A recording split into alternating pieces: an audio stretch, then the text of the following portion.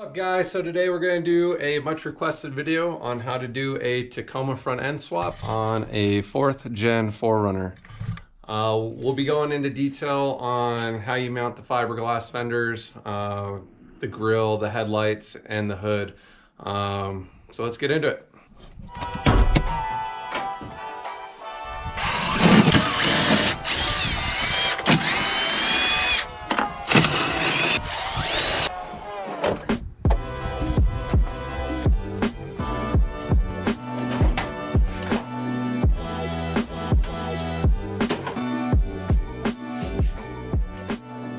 Alright, so the main things that we're going to need for this swap, we're going to need headlights, hood. If you get the hood with the hood scoop, you're going to need the hood scoop, the grille, and the fender flares. So where I bought everything, I got the hood off of a guy off eBay. Thankfully he was local, so I didn't have to pay for shipping. Same with the hood scoop. The headlights I purchased are Tacomabeast headlights. Really good. I highly recommend them over stock OEM headlights because how much less thick they are. The stock headlights are super thick and are very difficult to get mounted up and make it look good. Grill, got it off eBay, and then fender flares, which I purchased off of a guy off Facebook Marketplace. They're the Mcneil +2 Tacoma fenders. Highly recommend them. They look really cool because they kind of keep the same stock lines. However, you can get whatever fender flares you want. It's all going to be the same as far as mounting that part. All right, so let's get started. All right, we'll start with the easiest thing to mount up first. It's going to be the hood. Basically, it can go in one way. I utilize the stock hinges from the 4Runner, but you can only get one bolt in there. Same thing with the windshield washer sprayer. You can use the same one that came off the 4Runner. They mount right up. This is the easiest part to start with, and I highly recommend starting with this because this is going to give you your baseline for all your lines. Next, I would recommend doing the front clip and then start with the fender flares. How I did the front clip, my two mounting points for the headlights are here and here. I think this is the original OEM mounting point, same with this, and so they're just a little off center of that. And this is the bump stop, that the hood bump stop that came with it. So to give you guys kind of a measurement, so it's 1.25 inches, and then it's basically dead center for the left side, and then for the right side it's a little bit further down, so about 3/4 inch down, and off of this it's approximately 3/4 the same. And then obviously it's not going to match the original mounting points on there, so you're going to have to do two mounting points kind of off center to get it to line up. To continue on with the front end, the grille, I have this little bracket is utilized to hold up the hood, or the hood hold up the headlights as well as the grille. This gives it a little bit more stability. The important thing that I did over what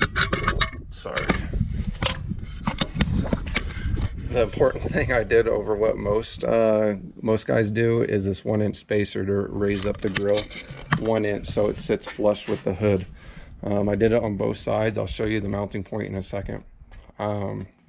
So this is kind of what it looks like all mounted up. I still need to do one more here, but as you can see, this part just rests right on here. I also had to drill this hole out right here, and then there's a bolt that goes through that and attaches both the grille and the headlights. All right, we'll go over to the fender side. You can utilize the same two fender points, mounting points, that you do with the stock. The only thing you're going to have to add is a bracket like this. I self-tapped it in there. I'll probably regret that, but it works for now. And this actually holds the bottom clip of the fender flare. It's a super easy setup. To be completely honest, really anybody who has maybe a little bit of experience with doing body paneling and all that can knock this out of the park, no problem.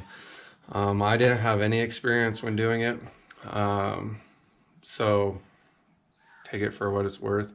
It turned out pretty good. There's a few spots I'm not super stoked about, but it's something I'm going to keep working on until I get it perfect.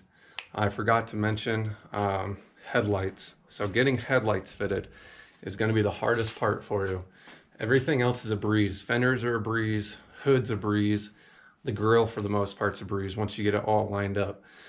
Headlights, you're going to have to cut into the core support a little bit to get them to sit back far enough to where it's going to work.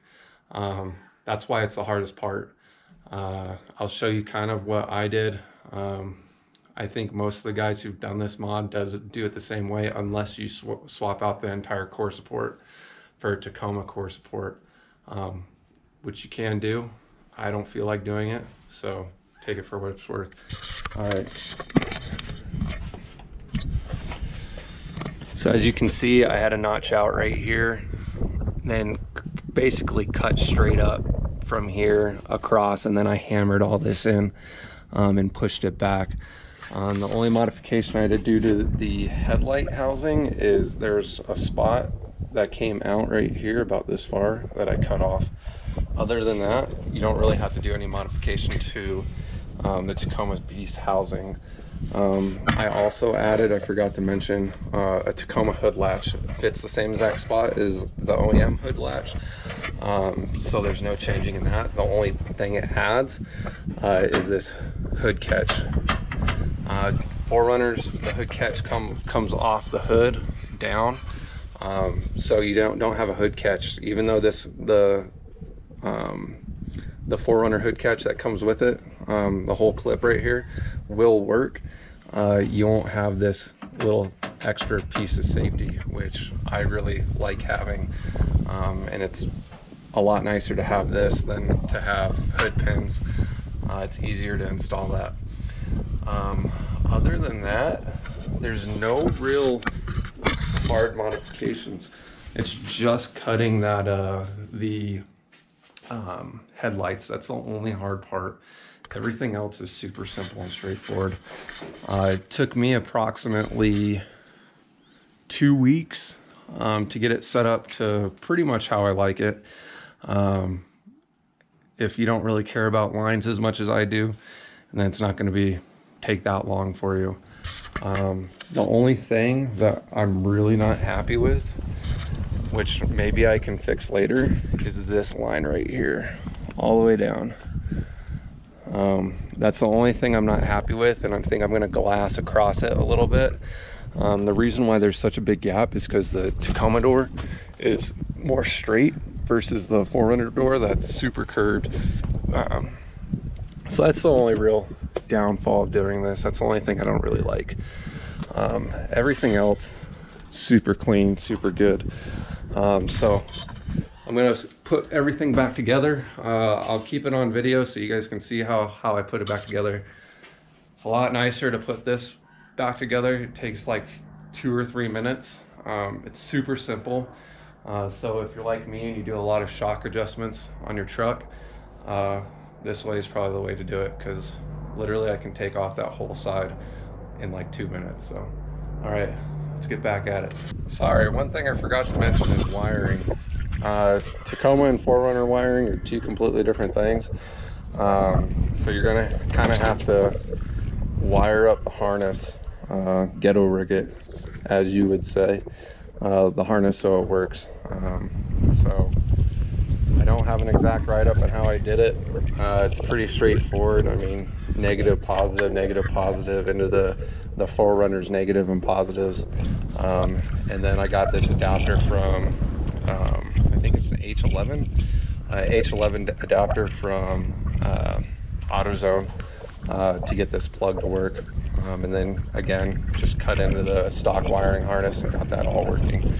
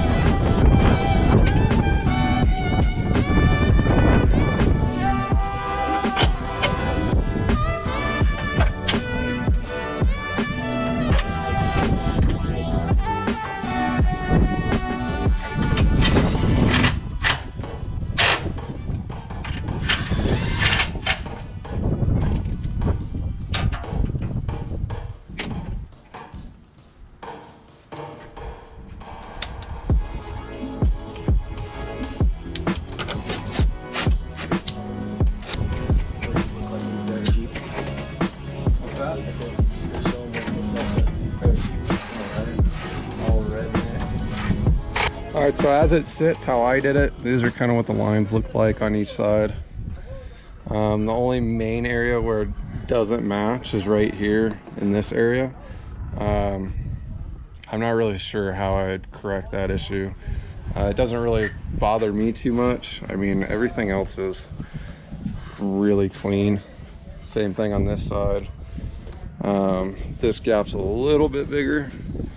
I might be able to correct it. I just need to push this in a little bit more, but again, not too big of a deal. This is just the main issue right here, is all this. My plan is just to glass over probably half an inch, maybe an inch, and fill all this in all the way down, clean it up a little bit. But other than that, I mean, it's super clean. I need to push this out a little bit, but yeah, it's super clean. It looks good. I like the way it looks. I think this is the way 4Runner should have came from the factory. That's just me. Yeah. So if you guys have any questions, you guys have any comments or concerns, just hit me up on Instagram at I'm Borland. I'll answer all your guys' questions as quickly as I can. If you guys need any measurements or how to actually put on the fiberglass, I can show you guys how to do that too. It's super easy. Again, the main thing is measure twice, drill once, or cut once. You don't want to have to fix your fiberglass because you guys did an oopsie. So that's the main thing. Everything else, it's not hard. Anybody can do it. It looks good. The headlights look sweet. Let me show you guys actually what the headlights look like. Yeah, so these are what the headlights actually look like. They look mean. I love the way they look. And I got my grill and then my winch up here, and I had to cut this all out to get the winch to fit. But other than that, super easy job. If you guys have any questions, hit me up on Instagram. All right, thanks for watching. Bye.